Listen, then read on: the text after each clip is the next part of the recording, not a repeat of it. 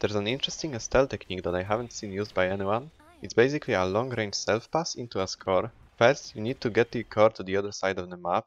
You can accomplish that by having your teammates pass it to the other side or by throwing the core there yourself.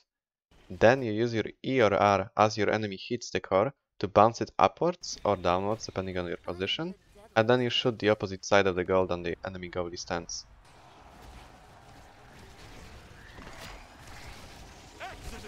It's just another runway to me. I am the deadliest rose.